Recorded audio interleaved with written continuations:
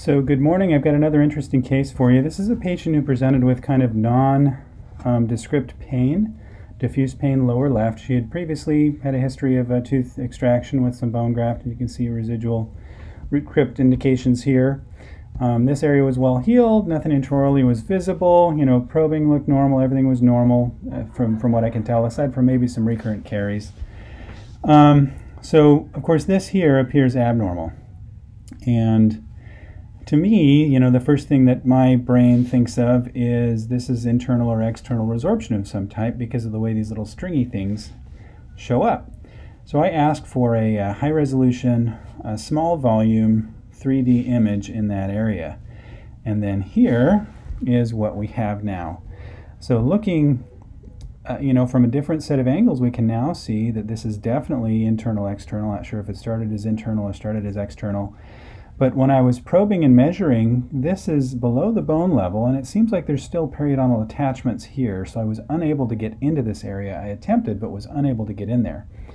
So definitely some, internal-external root resorption problems. And as we scroll upward, you can see where the perforation in that tooth happens right here. Definite clear perforation through the, let's see, that was the lingual cortex of the tooth root there. You can see it a little bit here. Again, this isn't the best angle to capture that resorption. I mean, we can see some opening of that pulp chamber, but definitely an interesting find, internal-external root resorption.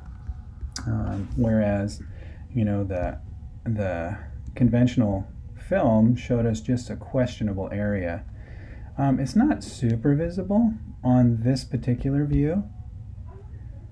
I like to use this view to attempt to show the patient that, relatively speaking, where things are in the mouth, but very visible here on the axial slice.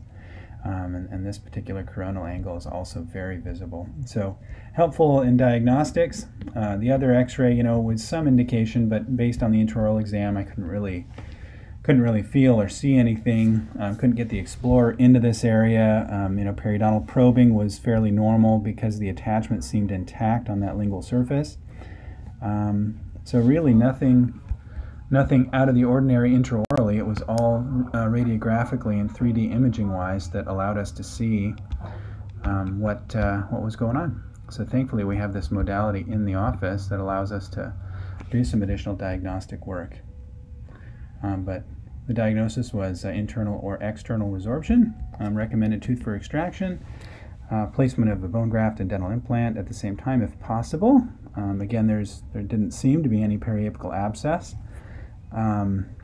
So it seems like the surrounding supporting periodontium is healthy enough to, if we get good primary stability with an implant and place some bone graft around it, go ahead and plug in an implant at the same time as the extraction, which we generally shy away from if there's active abscess or infection present.